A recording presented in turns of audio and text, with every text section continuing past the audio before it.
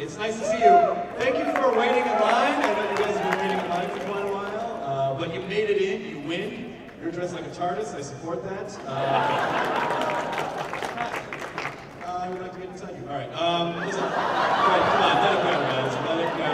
Let it go. Well, I would like to introduce you to the reason that you came out today to Wizard World Chicago. Please welcome to the stage, Mr. Patrick Stewart and Daniel Stewart.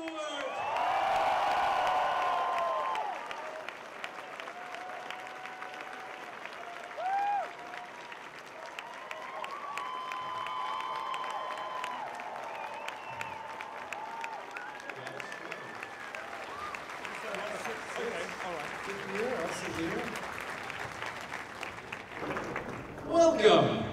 How you guys doing? Good. Well, we're doing great. It's rare that we have the opportunity to be a double act, so you are very privileged to see someone. This is an insane, amazing turnout. Just really quickly, you told a phenomenal story backstage.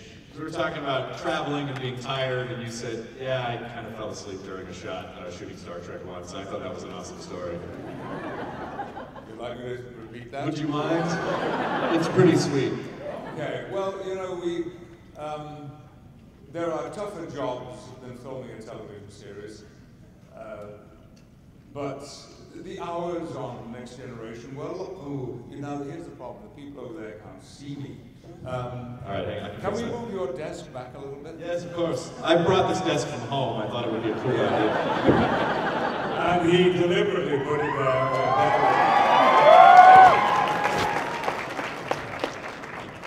Belly Armouth. Gone. Well, the hours were often long, especially towards the end of the week. And there was one night when I might have been the last actor working. And everyone had changed and gone home, and I was shooting a close-up on me having a conversation with some alien on the view screen. And this alien had a long speech to make. And because when we did those shots, there was never anybody there. I mean, all there was a lamp bracket with a black circle with a white cross on it, and that was your eye line. And the lines of the other character were read in for us by our script supervisor, a wonderful man called Cosmo Genovese. And Cosmo Genovese never missed a single day of work in 7 years, which is incredible. He was not a young man either. But Cosmo would read in all those lines of characters who, for whatever reason, couldn't be there. And he always threw himself into the characterization, which was entertaining for everybody. But this night, he was tired too, I guess, and he was just standing to one side, reading from the script, and I was focused on the black dot, and it was a big, tight close-up like this, and this is somewhere on film in the vaults of Paramount Pictures. But halfway through this alien speech, I went,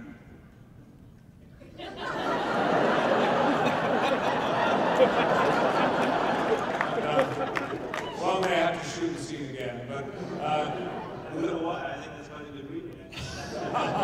Poor Cosmo must have thought, like, I'm a terrible actor. The thing is, once you've spoken to one alien, you've spoken to them. What do they expect from you? Exactly. You know, they want to come and invade our planet, they've got to expect you to fall asleep while they're on screen. I think you're all going to be here with LeVar, Burton, and 4 o'clock. Yeah, okay, no, don't get too excited.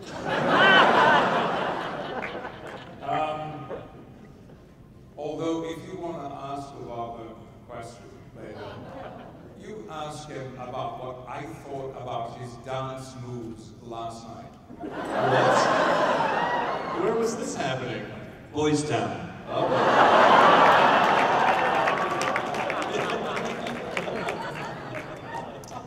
It was in a blues club here in Chicago.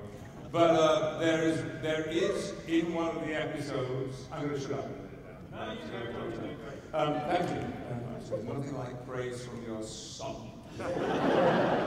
Give you encouragement. LeVar, as some of you may remember, for a period of time wore a visor, as it was called. Well, you couldn't see his eyes. And back in the old days when LeVar used to sit at Ops, I think it was Ops, they had these curvy chairs and you could sit back, and this is how people sat. So we started a scene, action, and we began the scene, and it came to LeVar's line and there was silence.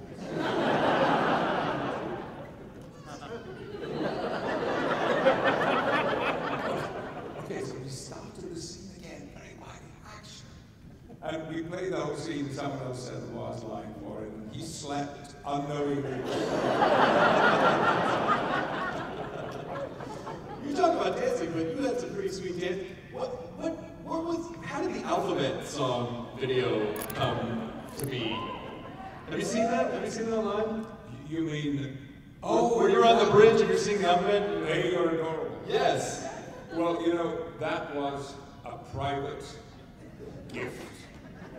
The internet is full of those. Yeah. For Gene Roddenberry, for his birthday. My wife, Dan's mother, is a choreographer, terrific choreographer, and she came in one afternoon during the lunch break, and she choreographed that whole number. Have you seen this thing? Yeah.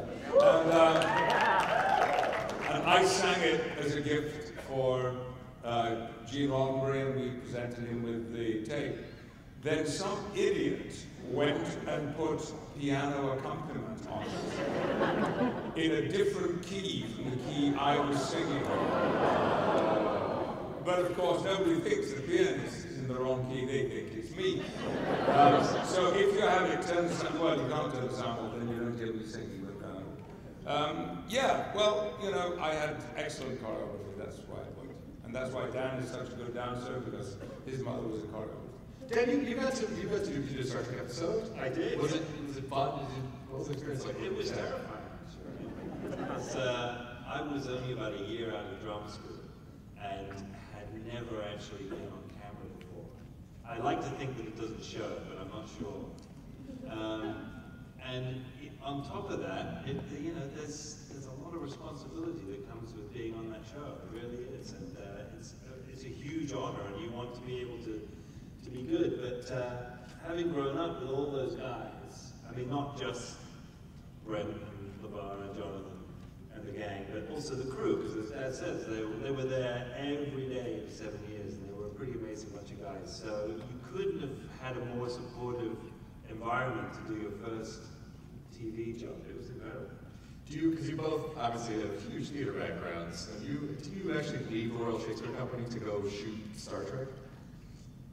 Not the Royal Shakespeare Company, no. What happened was I had, in fact, after something like 14 years of working steadily with the company, I had left to try to get some TV and film. And it wasn't going too well. And then I got offered a job at the National Theatre, the Royal National Theatre in London, the only time they've ever offered me a job. I did that job. And I had a break in it, and I went to do some lecturing and teaching in Southern California and stayed with a friend of mine who was an English professor at UCLA. And one night he said, look, do me a favor, I'm giving a public lecture on campus in Royce Hall, and I've asked a friend of mine, an actress, would you two of you come in and illustrate the lecture by reading extracts from the plays I'm talking about? And he said, there's $100 in it for you. Sweet. Very sweet. And I did that, and of course, unknown to me, signed up for the course of public lectures with a man called Robert Justman, who was not only one of the original producers of the original classic Star Trek, but had been brought in to help launch this new version of Star Trek. And he claims, and he's an honest man, I think, that halfway through this evening he turned to his wife and said, we found the captain. It took 6 months and 3-4 auditions and meetings. I met Gene Roddenberry the next morning. They called up right away, and I went to see Gene in his little house up in the Hollywood Hills. I remember a lot of orange shag pile carpet. That went in a year or so. Although he was very civil, he said after I had left, absolutely no way. This is not the man I want to have in my police. Really? Oh yeah. Why? What was his reasoning? A bald, middle-aged English Shakespearean. But I think this is what comes across when people see you as Captain Picard, that there's so much parallel between sci-fi fantasy and Shakespeare. I mean, it's like, it's this kind of like melodramatic, almost like social allegory. I don't know, it makes perfect sense to me. Yeah, it made sense to me, too. How did you win him over? I didn't. I had nothing to do with it at all. He was, I'm told, gradually worn down by Robert Justman and the casting department, the wonderful Junie Lowry, whose name you will see everywhere. Great casting director, and cast, I think, every episode of Star Trek. And when he came on board, because he was not on board at the beginning, the man who became the executive producer for Star Trek, Rick Berman. And Rick became a great champion of mine, so he joined with Robert Justman, and I think they just wore G down. So he cast me just to shut them up. Well, as I said to you backstage, I've been friends with Will Wheaton since he was doing Star Trek, and he sends his love to you in a very non-threatening way, and it's all hugs. But Will said at one time that I didn't realize how he told me that you were hilarious, and I've seen that over the years since then. But at the time we were teenagers, I was like, really, Patrick Stewart's hilarious? And he told me the story where you guys were on the bridge and you would say stuff like, Ensign Crusher, set a course for Rigel 3, and in Grecian times, a general would take a young boy out on campaign.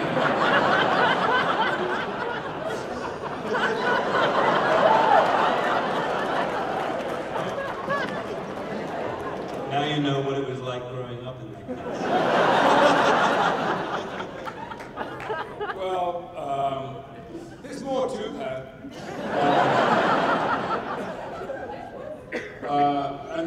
I mean, here, Dan can support me in this. Maybe.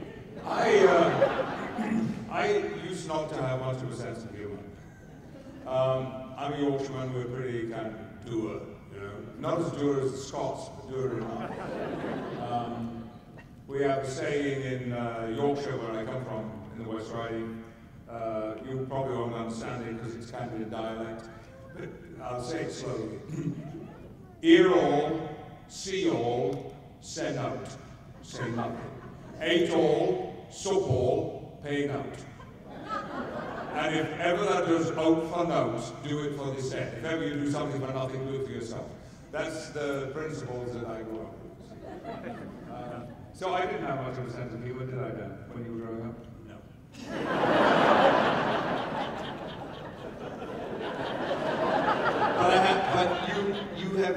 You've since cultivated it, because I think your episode of Extras is probably one of the greatest pieces of television.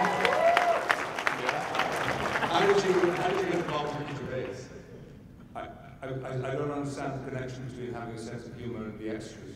Oh, right, no, you're right, I'm sorry. I was new thought. You thought that was funny? No, I was very serious. No, I'm going to finish the funny thing on Star Trek first. Oh, yes. Because the first season, forgive me, I was a pain in the butt. Apart from that, like Dan, actually, because I understand exactly what Dan's saying, I spent the first season terrified. I'd never done that kind of work before.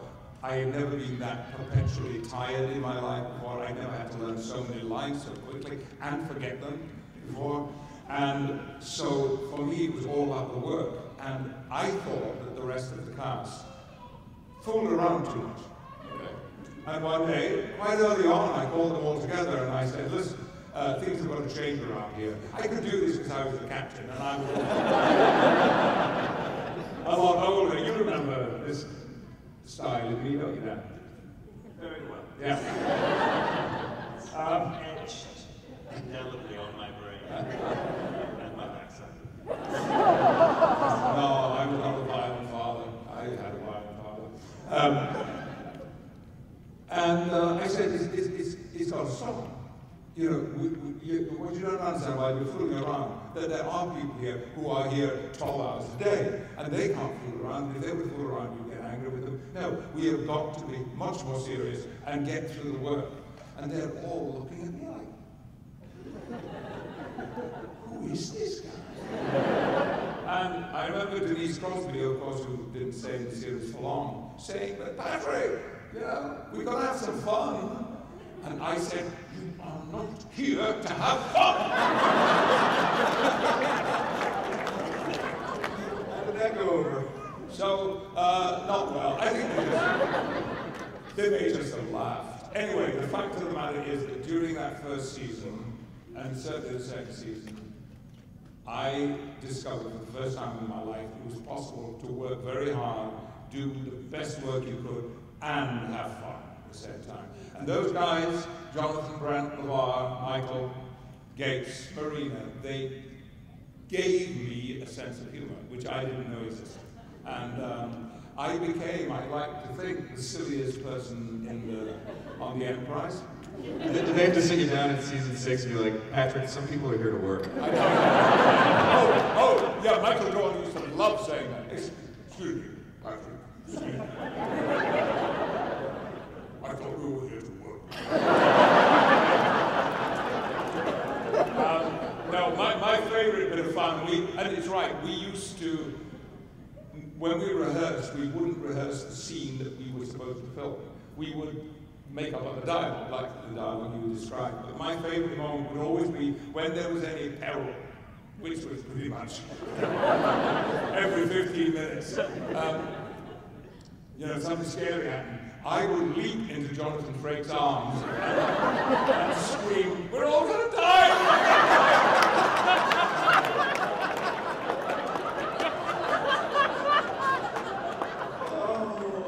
That is not on the internet anywhere? That's amazing! That's got to exist somewhere! So, no, I mean, it's true. I was in the supermarket in southeast London, where I live, and my cell phone rang, and I answered it, and the voice said, "Hi, this is Ricky Gervais." And I went, yeah. So I have a good friend who does impersonations of everybody, an actor called John Light, brilliant impersonations. And I thought it was John fooling around with me. And he said, no, it's Ricky. And then he said, listen, I'm doing this show, and I've got this idea, and how would you like to do it? I haven't got a script, but you know. So he wrote every single word in that scene is scripted. And there was not a word improvised. It was all scripted and acted, you know. How was it? What was the tone on that set? Well, again, I was scared because I'd never done comedy like that before. But I'd watched Ricky's show, The Office, and I got the style, that completely serious style, all of the muse, and I thought that's maybe the way I should go with this. And I thought the script was brilliantly funny, and the problem was Ricky, because he laughs all the time. It is a loud, bellowy laugh. It is, yeah. He's impossible. Every time my mouth, he just shrieked with laughter. And Steve Merchant, his partner, producer and writing partner, made him leave the set. And we did some of my close-ups without Ricky there. Really? Did you fall asleep? Only once. Also, just as a side note, just kind of nerding out a little bit, I loved you in LA Story too. I thought that was such a great. You guys, some of the kids maybe didn't see LA Story, but it's an awesome movie. I want the fish. You cannot have the fish. Just to remind you of what you said in that movie, if I can for a second. You think with a bank balance like yours, you can have the duck? You can have a piece of bread and a salad. That's so awesome! I mean, it's like, I can't. I'm glad I wore a diaper. That's all. I'm just glad. American Dad, yeah, so you've been working with stuff before. Yep. I recorded 6 new episodes last week in LA. Oh, wow. Yeah. I mean, there was one big Bullock episode, but a lot of little bits and pieces, you know. There's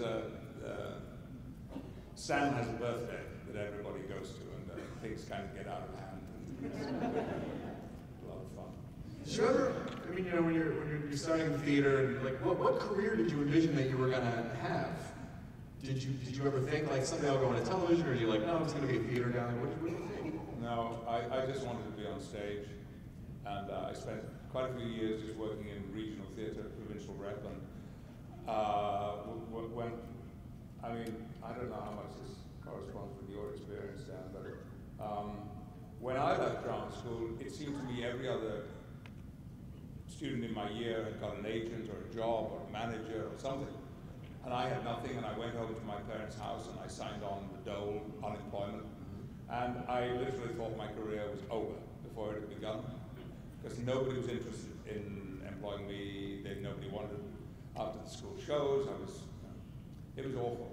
And then out of the blue, after about 3 weeks, I got a phone call offering me a job as an assistant stage manager, and occasional acting roles in a weekly rep where we did a new play every Monday night, which was, in a way, just what I needed, really, something like that. What happened to you? I'm still here. No, I'm not asking what's happening to you now. I was curious to know what happened to you. What happened at the end of your 4 years? Dan went to school here in the United States. Well, it was Los Angeles, which, you know, is its whole own thing. I mean, there's no place like it at all, and it has its own set of rules, right? I've lived there for like 20 years. It's not a real place. And they have a really odd way of doing things, and it's kind of weird. The big thing in LA, I mean, you guys know this too, the big thing in LA is they don't really know what to do with you unless you're typecast. You know, if you're a thing, they can, oh yeah, you're that guy, you do this. So all the auditions I did when I first came out of drama school, because I still had a little bit of hair, I was a bit geeky, I wore little round glasses, I was constantly, and you've seen this guy in endless movies, I was always the guy on the bad guy's team who was the tech guy, and he was usually at a keyboard sort of going... I think you're looking at about 2,000 of that. These aren't bad guys, these are good guys. But he always had the line where he'd be like, we're almost in.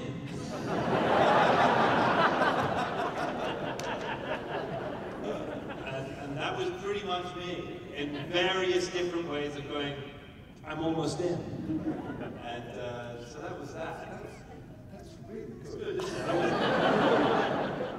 I'd like to say I was very good at it by the time I left. Are you still based in Los Angeles? No, I actually just moved back to the UK, where I've been living in New York for the last 14 years.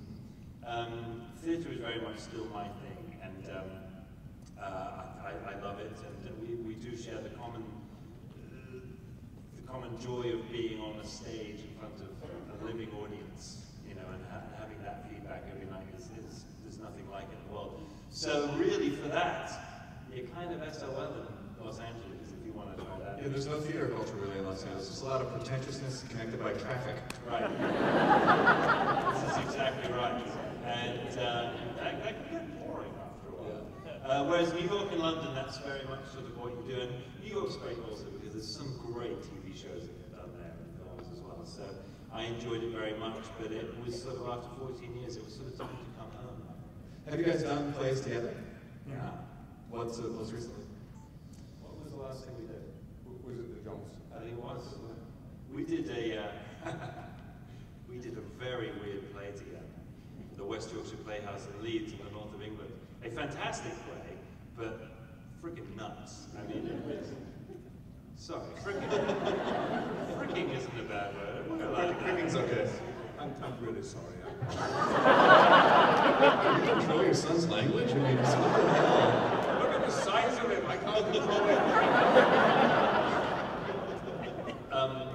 Yeah, I won't get my pocket money for that. I'll be fine. Speaking of which... Oh, yeah, sorry, what did I do? No, it's all right. We were talking about the last play we did together, I think. Yeah, we were. A fantastic play by an incredible British writer called J.B. Priestley. And the play starts with a man dying, and called Johnson, and that's what Patrick was doing. And it's a journey through to him basically moving on. And it's beautiful, and it's incredibly, it's an amazing play, but it's very weird. And the middle section is sort of a purgatory hell thing set in a casino. And that was really odd. I played a gorilla in that particular scene. You played a gorilla? I was a gorilla. I was a card-dealing gorilla. I was... The dead man, I told you it was weird. The dead man has a sort of alter ego called the figure that follows him all the way through and helps him actually move on and accept that he's died and move on. And that's what I played, but he has all these different personas that keeps popping out at the various points of the play, and one of which was a card-dealing gorilla. I want this car for this price. No, poop hits you in the face. Like, I don't know how to... I want to, just because I want to save a few minutes for audience questions, so if you have some questions, line up at the microphone, and we have a few minutes to ask a couple audience questions. Oh, my, oh. One at a time, one at a time. Here we go. No, we'll never get to all the questions, but we can at least get a few. Obviously, your experience as Dr. Charles Xavier, like, how is that, how did that sort of come to fruition, and how has that experience been for you? Well, I'm sorry about this, but I'm not a comic book fan. I don't really know anything about comic books at all. And I'd done a film for the director Richard Donner, called Conspiracy Theory with Mel Gibson and Julia Roberts. I've had to erase it because I am the man who hit Julia Roberts across the face and knocked her across the room, for which America has never forgiven her. She was fabulous, fabulous, wonderful to work with. And so I got a call. I was doing ADR at Warner Brothers, and I got a note saying, would I go to the Donner's office and ask for Lauren Schuler Donner, who is Dick's wife and producing partner. And I found the office, and I knocked on the door, and she said, come in, and I opened the door, and she picked something up off the table and just held it up, like this. And I went across the other room, and I said, what am I doing on the front of a comic book? And she said, exactly. I have to say, though, at this point, a little dose of reality is I sort of feel that I should get some credit for him doing it at all, because there was this conversation with myself and my stepmom and my dad where it went something like this. I'm not doing that. Comic books? I don't do comic books. Rubbish. To which we said something like, you're nuts. That's crazy, do it. You didn't want to do it, you did it. No, I didn't, and I had lunch with Bryan Singer, the director, and I admired him as a director immensely. I'd seen all of his work, but I said, look, I already have one albatross around my neck, and it's called Jean-Luc Picard. I don't want to have a second one. You know, because there is a sort of career downside, and I would change nothing in my life, nothing. But, I've sat in a movie director's office, and he said to me, you're a terrific actor, I really admire you. You'll be great for this role, but why would I want Jean-Luc Picard in my movie? Oh, someone said that to your face? Yeah. You're at night now, you should run him through with a broadsword.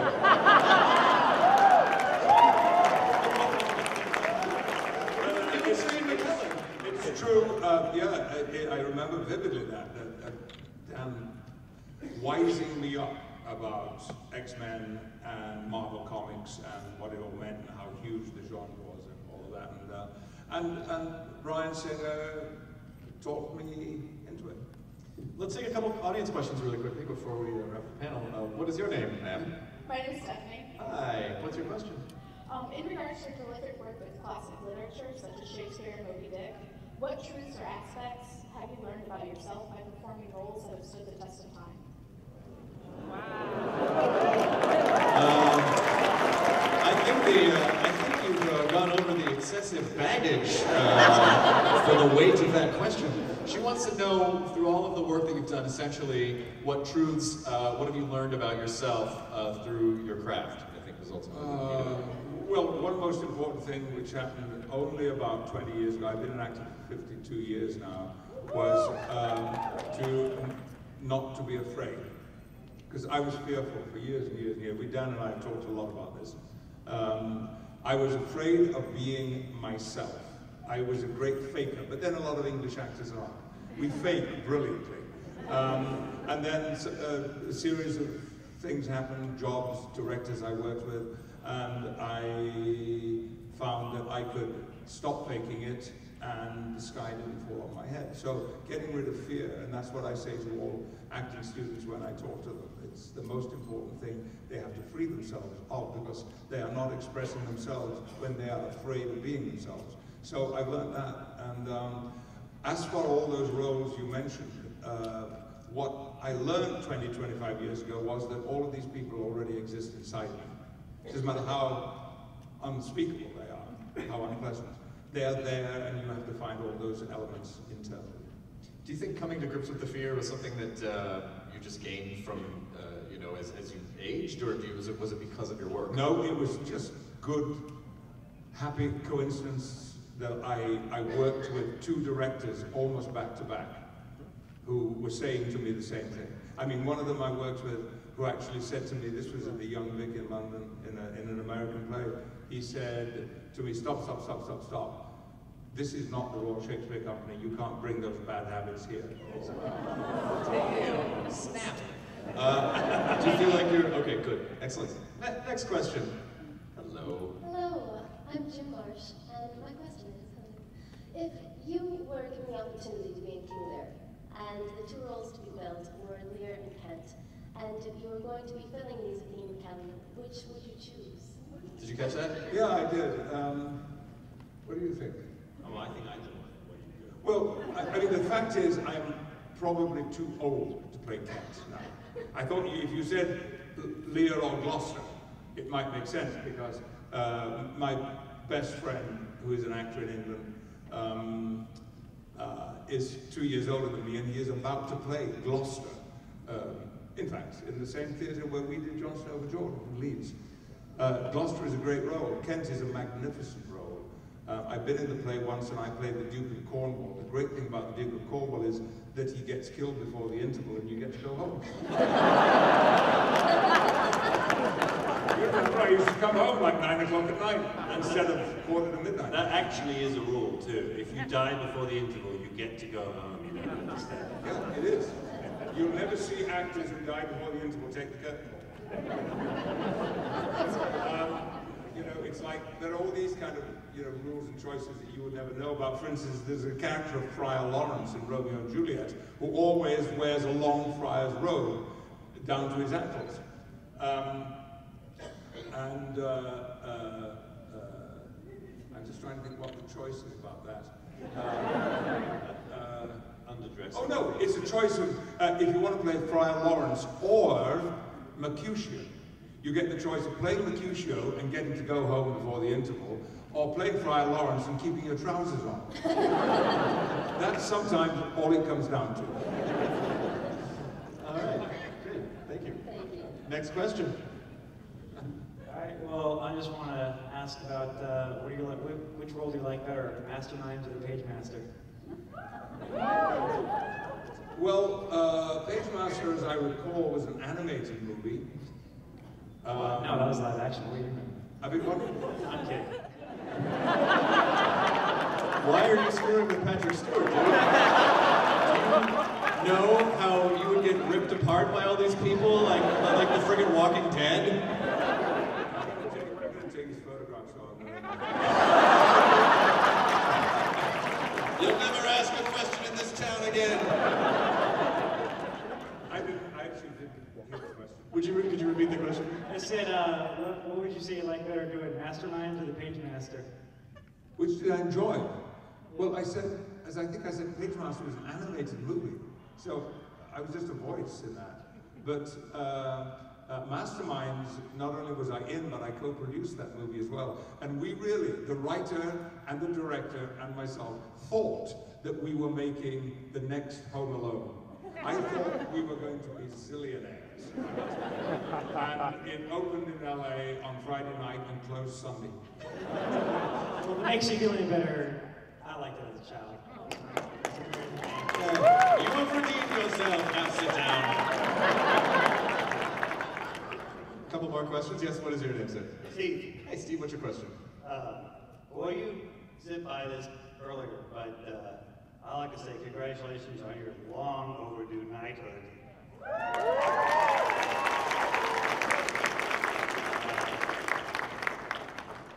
Is this a big deal to you? And how's that process even work? And secondly, why is your son so much taller than you? Those are all weird but fair questions. Well, I think Dan should answer the last question. I don't think that's true at all. I think if anyone should be answering that question, it should be you. Well, I wasn't there at the time. The thing is, I had a very deprived childhood. We had nothing to eat. We had very little fresh air to breathe. And so I grew up stunted. Daniel, on the other hand, had parents who fed him well, and he had exercise and clean fresh air in Warwickshire, and you know, and I used to hit him every time he slumped over. But I didn't catch the first question. The first question was about being knighted. Like, what was the process like? And his first hilarious question was, is it a big deal to you? Oh, you know what to be knighted? Yeah, I don't know, whatever. Thanks, Liz.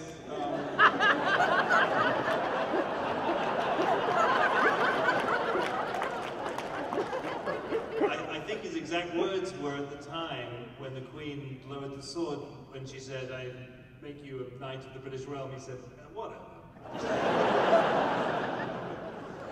That's cool, man. That's all right. First of all, I forgive me, but I don't agree with you, sir. I thought the timing of it was perfect. If it had happened any sooner, I would have felt like a fraud. I really do think it was perfect, and others have said what you said, but that's, for me, not accurate. Yes, it's a great, great honor and distinction, and I'm really proud of it, and I know some actors have turned them down. I know one who turned a knighthood down 3 times. I can't say. It was Steve Gutenberg. Yeah, weirdly. I don't know why you didn't want him. He was even from England. You're funny. Oh, thanks. I can die now! Oh my God, that was the greatest thing I've ever heard in my life! That was awesome. Oh my God. Yeah, I mean, I did one of those Q&A things in one of the Sunday papers recently. You know, they ask people the same set of questions, and one of the questions is, how would you like to be remembered? And people give very serious, you know, solemn answers. And I said, for being funny, but it's not going to happen. Because, I mean, Laurence Olivier said, there is far more satisfaction to be got out of making an audience laugh than making them weep. And I increasingly, as I get older, come to feel that is true. I love to hear the sound of a live audience laughing, which you, of course, are very familiar with. Well, sometimes, but not all the time. Sadly. Thank you. Is your question sufficiently? Okay, great. I think this probably has to be. This is the last question. Yes, sir. What is your question? Oh, this better be good. The pressure's on now, man. Actually, it's nothing near as poignant. When you did Robin Hood Men in Tights, what was it like working with personalities like Mel Brooks and Terry Elwes? Yes, what was it like working with Mel Brooks for Robin Hood Men in Tights? I did about 6 days work on that, and I simply remember starting laughing at about 6 o'clock in the morning, and not stopping until they called "That's a wrap" at the end of the day. I mean, it wasn't just Mel, but there were some very funny people in that movie, and I don't know how I don't know how his movies get made. Because, you know, and there's, You know, unlike Ricky, where it's all scripted, he improvises and loves to improvise, and I'm happy to say that I have one moment on film where I improvised something that actually made Mel Brooks laugh. The line was something like, well, it was Dan's line just now. I had to say to Mel, who was playing Friar Tuckman, who practiced Grease in a little tent to one side. I said to him, thank you, Father, and he said, Rabbi, and that was the line, that was all it was. And I said, thank you, Father, and he said, Rabbi, and I said, whatever.